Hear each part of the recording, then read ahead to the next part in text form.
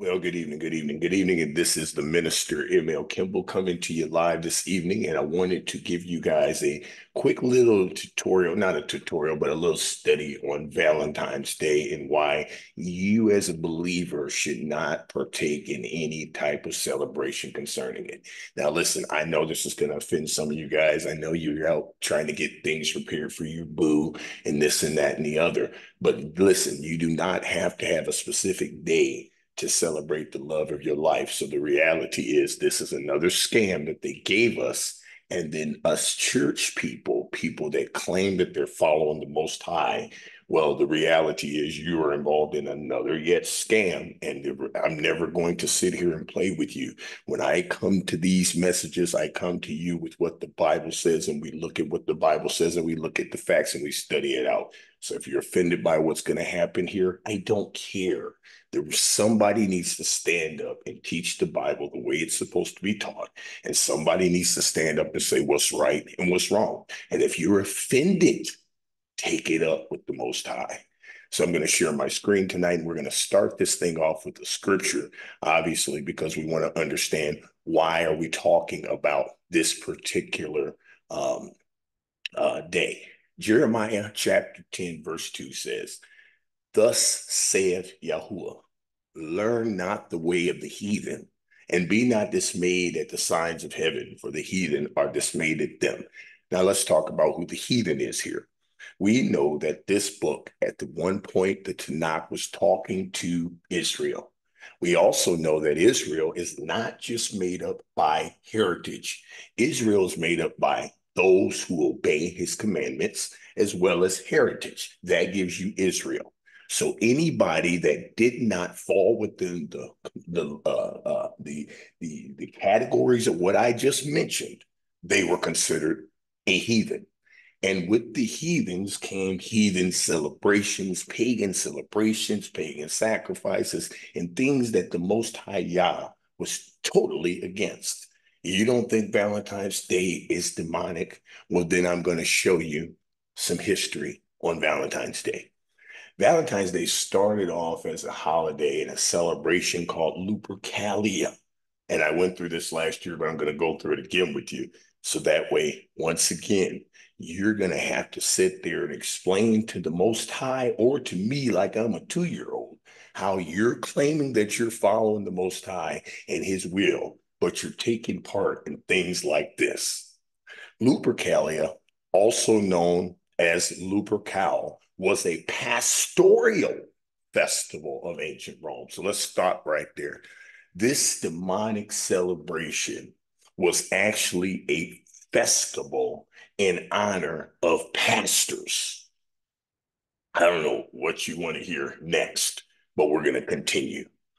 Observed annually from February 13th through 15th to purify the city, promoting health and fertility. So once again, we're back to this fertility god worship.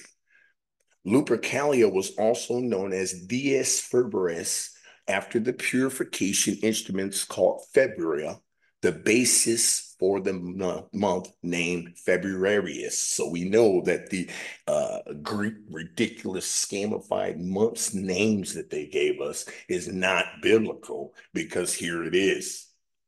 The festival was originally known as February, purifications or purings, after the februum which was used on the day.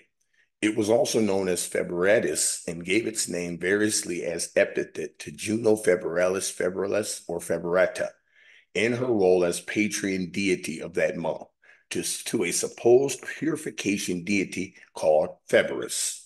And to Februaris, the month during which the festival occurred, Ovid connects February to an Etruscan word for purging. The name Lupercalia was believed in antiquity to evince some connection with the ancient Greek festival of the Arcadian Lycia, a wolf festival, and the worship of the Lycian Pan, assumed to be a Greek equivalent to Faunus, as instituted by Evader Justin, describes a cult image of the Lycian god, whom the Greeks called Pan and the Romans Lupercus, as nude, save for a goat skin girdle. The statue stood in the Lupercal, the cave where traditions held that Romulus and Remus were suckled by the she-wolf's Lupa. The cave laid at the foot of the Palatine Hill on which Romulus was thought to have founded Rome.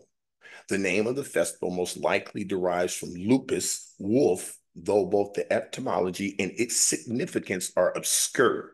The wolf appellation may have to do with the fact that an animal predator plays a key role in male rites of passage. Despite just as searching, no deity named Lupercus has been identified.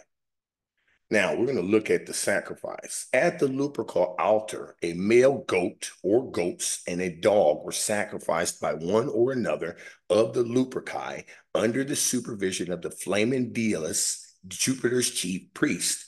An offering was also made of salted meal cakes prepared by the Vestal virgins. After the blood sacrifice, the Luperci approached the altar. Their foreheads were anointed with blood from the sacrificial knife, then wiped clean with wool, soaked with mud, milk, after which they were expected to laugh. Excuse me 1 minute here. We're going to continue this.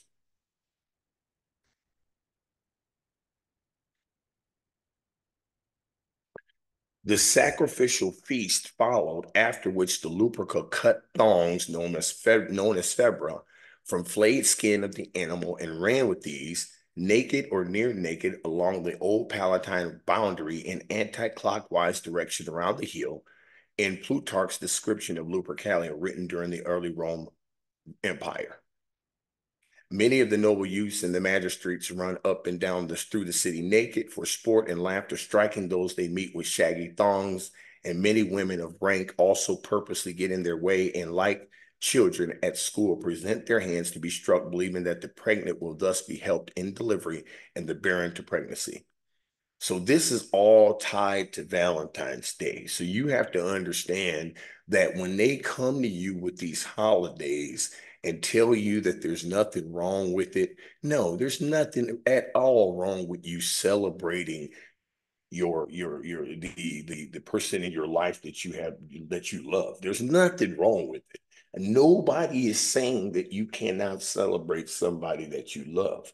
But when you look at these days and these holidays that they give you and tell you there's nothing wrong with it, you better look up the history and look up the ridiculousness of where they come from. Valentine's Day is a completely paganized sacrificial blood day that had nothing to do with the Most High, and he did not want us to go after those ways. It's no different than Christmas, birthdays, and all of the other days that you want to sit here and say, oh, you're Muslim. No, I'm not Muslim. It's what the book says. Why do I have to be considered Muslim because I'm deciding to obey and you're deciding to disobey? Don't give me that. Show me in the scripture where you can support a blood sacrificial day that had nothing to do with the Most High Yah. He just told us to not go after the ways of the heathen. And I just broke down to you the ways of the heathen. This day is demonic and it had nothing to do with the Most High Yah. And I'm going to keep saying it. Doesn't matter if I offend you. It doesn't matter if I offend your mother, your brother, your uncle, your pastor. So what? You churches that are involved in it, you're involved in a scam. You need to get away from it. It should not be a celebration of any shape, form, or fashion for this day or month. Because the reality is, when you look up the history, the Most High said, stay away from it. If this was clearly about worship to another God, which we just covered, then why in the world would you want to be part of it? It's not biblical, and it is not of the Most High, Yahuah, the Most High. He said, stay away from it. So it doesn't matter how you feel about it. That's what he said. I am the minister, Emil Kimball. Until next time, be blessed on purpose.